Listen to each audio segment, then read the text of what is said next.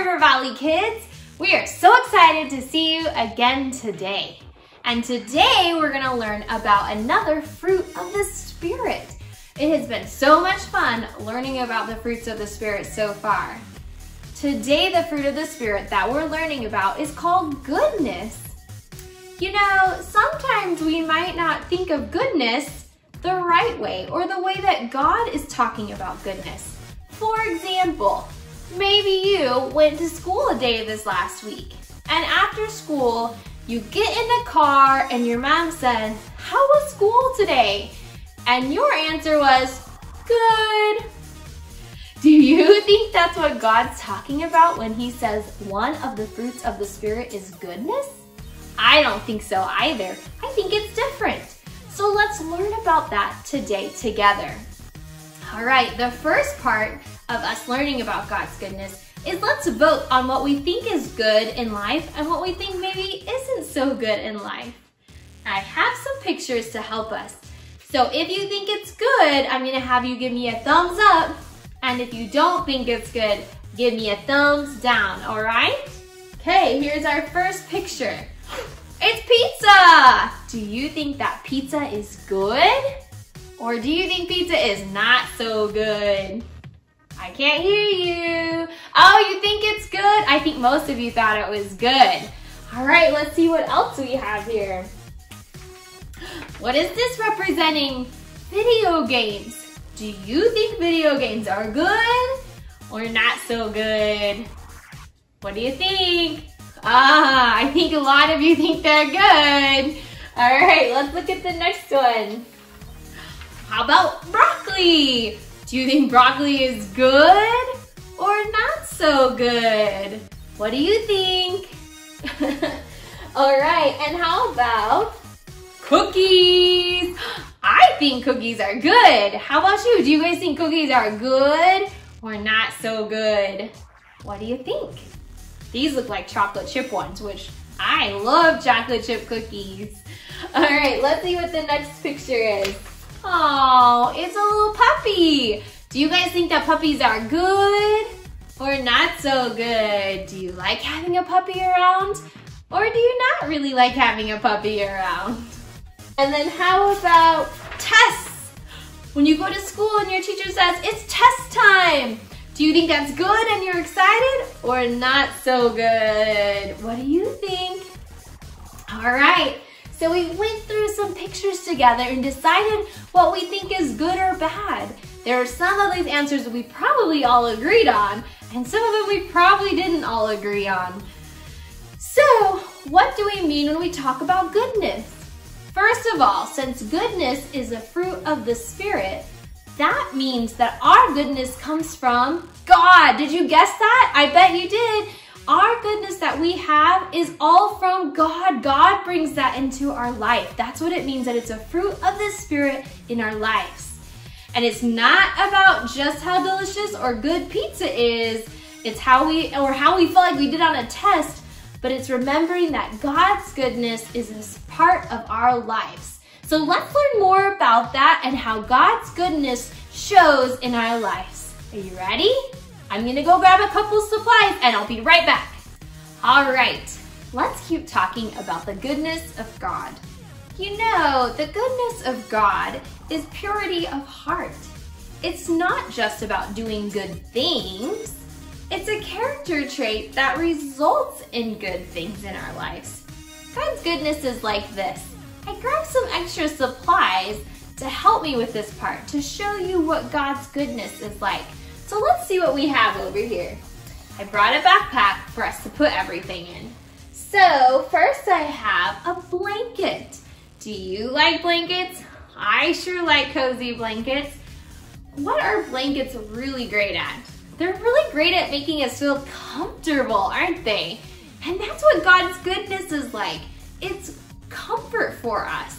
We love to feel comfortable, and God's goodness brings comfort into our lives like a blanket. So I'm gonna add this blanket to our backpack. Okay, are you guys ready for the next thing? What else do I have over here? All right, oh, I have some ointment. Have any of you guys ever gotten a cut or a scrape on your arm or your leg? and you ran in and you told mom all about it, and maybe your mom used some ointment to put on your cut or scrape. And what does this ointment do for your cut or your scrape? When you get hurt, the ointment helps to heal it. It's a special medicine that helps your cut and scrape heal and get better faster. And God's goodness is like this ointment.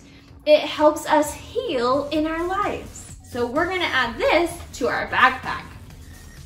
What else do I have over here? Oh, I have a Band-Aid, I think. Let's see. Oh, yep, here we go.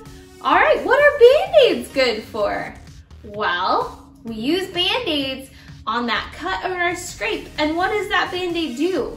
It doesn't help us heal like the ointment, but it helps protect our wound. So our cut and our scrape don't get dirty, it doesn't get torn up, or it gets even worse. The Band-Aid helps protect us when we get hurt. And God's goodness is like a Band-Aid that protects us. So we're gonna add this to our backpack as well. All right, what else do I have over here? Okay. Ooh, I have another kind of Band-Aid. This one's a little bit stretchy and super long. Maybe you've seen this on a friend before. Maybe you've had this type of bandage on you before. Most of the time, this type of bandage is wrapped around our hands, our wrists, maybe your ankle or a knee. And these types of bandages, they help protect like the other types of bandages.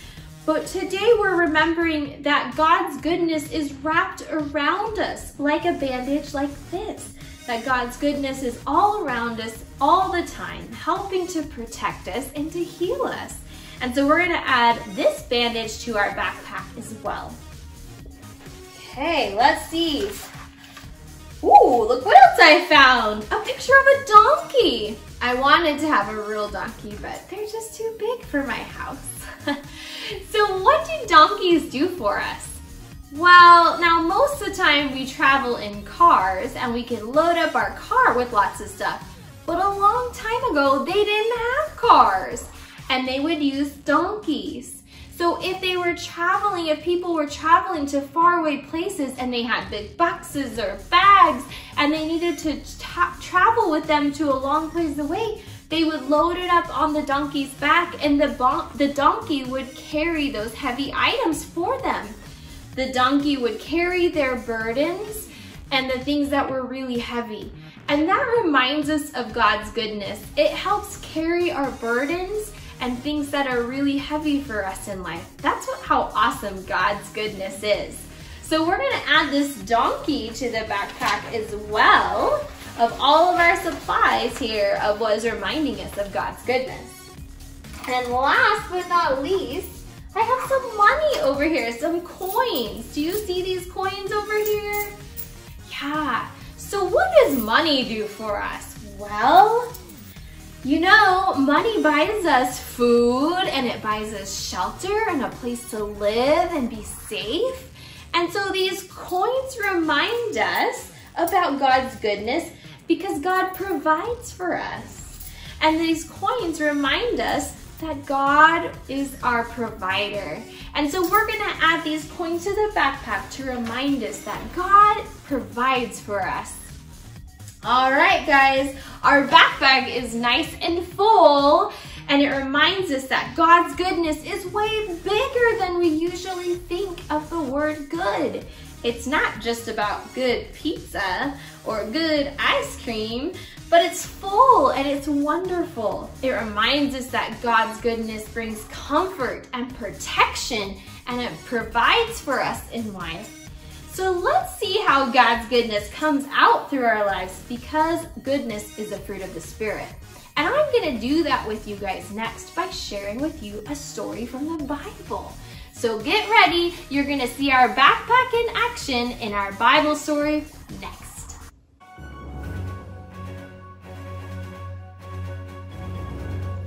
I'm not helping you. I'm not breaking the rules, bro. Sir, are you okay? Here, I have a blanket for comfort. Exactly. see if I have some other stuff in here. Here's a Band-Aid to protect. Okay. Here's a big Band-Aid to help wrap around you.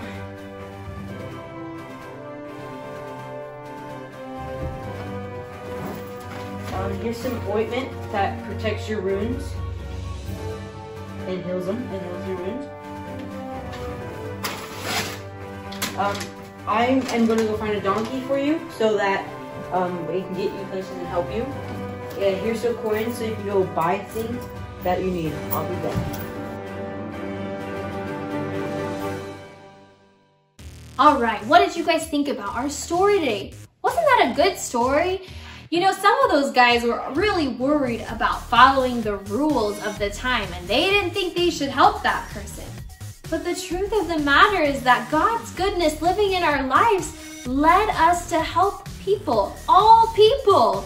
We should reach out and show God's goodness to others, just like God shows his goodness to us. You know, maybe you don't think that you're a good person, and that's okay. Because if you love God, then the fruits of the Spirit live in you. And that means God's goodness lives in you, and that you do have goodness in you. That God's goodness shines through your life, and he has given you a backpack, like we learned in our story today, full of things and ways to show God's goodness to others. You can help people know that they're protected and that God's goodness helps heal them, and God's goodness provides for them through your lives, just like he has shown to you. You know, none of us are good on our own. None of us, not one person. But when we love and trust God, then his goodness is in our lives, and we can show that to others.